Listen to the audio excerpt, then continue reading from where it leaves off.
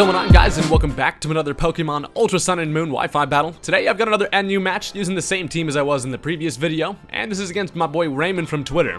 So it's looking like we're pretty evenly matched from the team preview here. I am worried about the Frostlass. He's also got the Shuckle, which could be always annoying, along with some stuff like the Hitmonlee.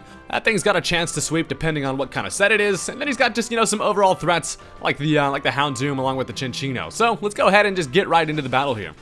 Alright, so as per usual, I'm just going to lead off with my Uxie. I assume he's probably going to want to lead off with his Frostlass, but I tossed this thing out here anyway, just to see if I can get some rocks up. So I send out Mixie, as he does end up leading off with his Frostlass.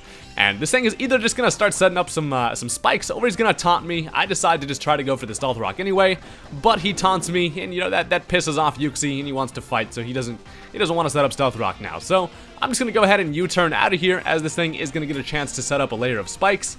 Unfortunately, on this team, I don't actually have any hazard removal, so I'm going to have to deal with that. I also know that he has the Shuckle for potential sticky web support, so that kind of sucks, but I'm going to have to work around that, as I go for the U-turn, and this allows me to switch right into my Mustard Ghost. So it's a Ghost battle he wants, you know, it's a Ghost battle he's going to get. So I bring this thing in, and I decide rather than trying to set up, I'm just going to go right for a Shadow Ball, as he is going to go ahead and throw another layer of spikes out there. So that's really kind of stacking up, and we got some Legos on my side of the field that I don't really feel like stepping on. But I go for the Shadow Ball. If he did have the Focus Sash, the U-turn broke it, which is nice. And I do end up getting a critical hit, which I don't think mattered. So that's cool. That thing's gone. Don't have to deal with that Frostlass anymore. And now he's going to bring in old Spring Legs, the Hitmonlee, and I know that after running some damage calcs, I can take at least one knockoff from this thing and live it with 10%, but he decides to go for the Blaze Kick. I'm assuming he maybe predicted the switch into Whimsicott. Either way, it would have been a 2-hit KO. The knockoff would have been about the same anyway, but after some leftover recovery, it's looking like I can take another one, but I'm going to decide to switch right into my Uxie, who I know can take pretty much any attack from this thing. I am both max defense and max HP, so the Blaze Kick is not going to do a whole lot.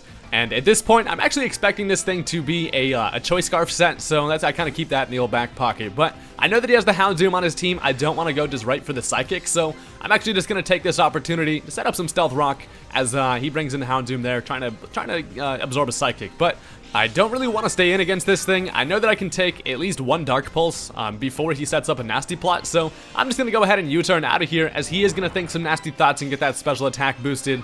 But I do still have a Assault Vested Hariyama on my team, who's absolutely thick as hell and can pretty much handle this thing. So the U-turn is going to get a nice amount of damage there, and this allows me to bring right in my Hariyama. Luckily, he only has one Nasty Plot up, so I should be able to take a Fire Blast, especially because I do actually have the Thick Fat ability. So he turns out to actually have a Z Crystal, and for a second I was scared. I was like, please don't be the fire one, please don't be the fire one, but luckily it is going to be the Dark EMZ, which is going to be the Black Hole Eclipse. So that's actually perfect, even with the +2 from the Nasty Plot. Assault Vest Hariyama has no trouble taking that. I ate way too many Krabby Patties who went straight to my thighs, and you know, I can live that easily. So I live that with 85 HP. This allows me to fire off an Earthquake in return, and that is going to be a dead doggy. Sorry about that, Houndoom, but I'm really glad that I had this Hariyama on my team.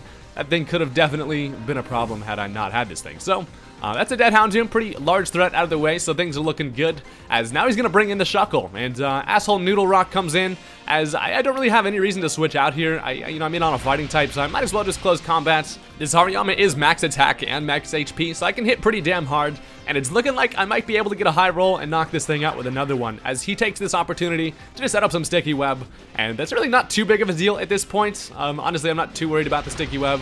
My team's kind of slow overall anyway, and the mons that need to be fast don't actually touch the ground. So I go for one more close combat that actually ends up knocking this thing out, and luckily I had the Stealth Rock up because that makes it a nice and easy 2-hit KO, so that is perfect. And now he brings in the Hitmonlee. He's going to get hurt by a little bit of rocks, not really too big of a deal, as I do actually have Bullet Punch on this thing, so I'm going to go ahead and go for that. Shoot him with the old Bullet Fist right in the face, and that is going to knock that thing out, which is really helpful because that thing, you know, was a large threat, so don't have to worry about that thing anymore as well. And now he's going to bring in the adorable Chinchino, so I'm just going to stay in here and go for a Bullet Punch before I die. I don't really have many switches into this thing that I feel comfortable going for, so I get a little bit of chip damage with the Bullet Punch, and then he actually ends up missing a Tail Slap, which is extremely annoying, and that really kind of sucks for him, because this allows me to get one more Bullet Punch off before I go down, and he finally connects on the next one. It only takes one hit to knock down Hariyama, but Hairy Arms definitely did his job, so I'm stoked about that, as now I'm able to bring in Uxie pretty much for free.